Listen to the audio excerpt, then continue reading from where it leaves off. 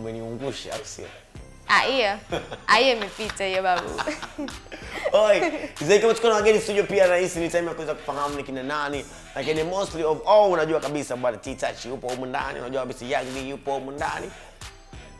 Tuende hapa, tuanze na hapa. Yes. Introduction. Show boy Jerick Michael J Michael, new star. New star? What do you mean new star, bro? Hiyo ni nyota mpya ambayo inakuja sasa hivi.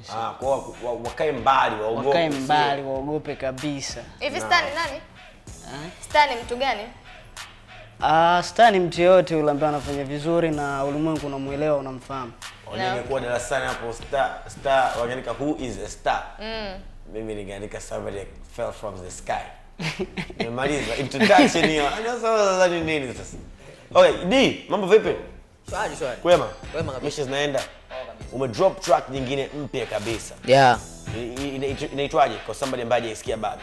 Inaitwa kiutani. Kiutani. Yes. Ukiwa unamaanisha nini? Nimezungumza humo, unajua kama utani sasa hivi inaitwa Baba Tami. Yes. Kama utani inaweza kuwa tamu wakani. Kama utani nishatoboa nchi jirani, sakote wanajua mimi ni nani na wajezia nzi wanakosa amani. Kote ni Young D tusioni timu pinzani. Homa ya jiji zimadi mipakani, kote tunakiwasha fire burning. Okay. Ini basically mara ya pili namsikia anazungumzia masuala ya ndoa. Kwa yani ujue ile furaha unapohisi unapendwa. Yani semena unavaa suti. Unavaa suti ya true. Yes. Hii so tutarajie ndoa. Utani. Wasijua. unashangaa kesho na. Sasa nimependa wewe papa, mpendeza sana. Could be you. Thank you. Like the whole make a nice family though. A very nice couple, right? Mnaweza familia nzuri sana baba. Kiutani unaweza kaa ndo hivi. Yeah, Young D ni mtu mzuri so. Thank you. Wow. Yeah, Young D kwanza umependeza. Ni umejivalisha mwenyewe ama ni kuna mtu ambaye anahusika na masuala yako ya muonekano? Yeah, shout Q-boy anatishaga sana kwenye swala zima la. Hapo kwenye Q-boy. Ilikuwa ni intro yako. Picha ambayo ina trend sana. Mimi nikati ya watu ambao pia nimeipost ile picha Instagram.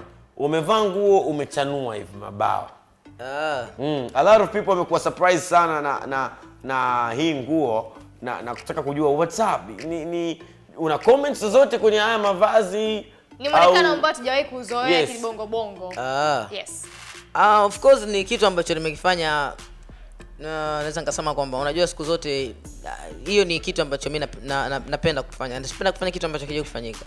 So kwa sababu ni kitu amna mtu amekizoea, akikiona lazima shangae, then inamaanisha umefanya kitu kipya. Kwa sababu ningevaa t-shirt na jeans ningependeza, isingekuwa na maoni tofauti. Kuna mashabiki wengine wanaweza kuwa wanasema kwamba Q-boy anavomvalisha Young D design kama anampoteza. Kuna wengine wanaweza kusema yeah it's new. Lakini majority wanasema kwamba kama vile it's a surprising kwa mashabiki zako. Yeah, na siku zote ukifanya kitu kama kimsurprise mtu inamaanisha sio kitu chochote. So well mimi hapa siko kwenye fashion, siko kwenye dunia fashion. Mimi ni mtu ambaye navaa artistic. Navaa mavazi ambayo kama vile yani ni ubunifu ambao haupo, tuna hivyo vitu vinabuniwa. Sasa tukachukua nguo Kariakoo afu ikabadilisha ile nguo ikarudi tena Kariakoo, mtu akaona ni nguo tofauti. Touch vipi? Yeah. Mama nenda kama kaa mishe fresh bwana. Unajua wewe ndo una jukumu sasa hivi la Young D. Yeah. Vipi jukumu la Q-boy vipi? Jukumu la Q-boy kuhusiana na production kila kitu. Q-boy still ni kama mwanetu tu ambaye tunaweza kufanya naye kitu chochote kinachohitajika kufanyika. Aidha iwe yeye sina mkataba naye sina. Ila ni mtu ambaye anaweza kufanya naye kazi kama anavyofanya kazi na watu. Yani ni mtu ambaye anapenda kuhang to around touch records au yani sound. Ni kama msanii kama wasanii wengine, lakini sina mkataba naye kama ilivyokuwa Young D. Umeelewa? Kwa hiyo ana uwezo kufanya production pale Touch Sound. Anaweza kufanya chochote kama hivyo. Sasa wewe ni msimamizi wake Young D, right? Q-boy anamdesignia Young D nguo za sehemu tofauti, appearance tofauti. Wewe una mkataba na Q-boy kuhusiana na mavazi ya Young D? Kuna makubaliano. Okay. Unakuwa mara nyingi uko close sana na Young D mahali anapoenda kwa sababu unasimamia na everything. Unakuwa kama PR pia, unajua una play your part kubwa. Unapata wapi muda sasa kukaa studio na kuandaa vitu vizuri? Maana most times unakuwa unazunguka na star mkubwa kama Young D. Sasa when do you get the time to settle in studio kupika vitu vizuri? Kwanza sifa yangu mimi kwanza moja. watu wengi hawajui nyimbo natengeneza saa ngapi. Yaani ndio sifa yangu kwanza moja. Yaani watu wengi wanakuaga tu surprise. Wewe mwenyewe hajui mimi beat natengeneza muda gani. Muulize hapa atakwambia. Hapa tuweza kama natengeneza beat. Ngoma mpya inaitwaje? Ngoma mpya inaitwa Sio Mbali. Ino ngoma ambayo inakuintroduce kwenye game right now. Hapana, tulitoa ingine mwaka jana. Mlitoa? Wewe na nani? Mimi na mwanangu mmoja wa Mwanza. Sasa hivi ni solo artist wewe na maana. Ndote mimi ni solo artist. Okay, ile mlifanya collab. Na maanisha kwamba hii ni single track ambayo kwa mwenyewe au kuna mtu umemshirikisha? Hii kuna mtu pia nimemshirikisha. Nani bro? Anaitwa Kamdash. Kwa nini? Kwa sababu ni mwanangu pia, so zinaiva, that's why nimefanya naye. Okay. Kwa track ya tatu pia tukimpata mwanao ambao zinaiva naye atafanya naye. Kwa sababu si wengine pia hivi hivyo. So naangalia yule mtu ambaye, kwa sababu mimi kiwango changu kiko chini, so naangalia mtu ambaye nakuwa naenda naye sawa, ndo anafanya naye kazi na anafanya kitu kizuri. So anaweza akawa zinaiva alafu afanye kitu kizuri, so siwezi kufanya naye. Relationship status ya Young D ni ipi? Single. Ready to mingle. So you can mingle. Matchmaker. Umewaita wasanii wengine ikiwemo Young Kiler, Dogo Janja, majina mengi sana, ikiwemo Vifaranga, right? Ikiwemo yale mengine yale. Kwenye 5SELEKT leo unawahitaji? Vile tu Vifaranga kwa nini mzee? Si Vifaranga wangu.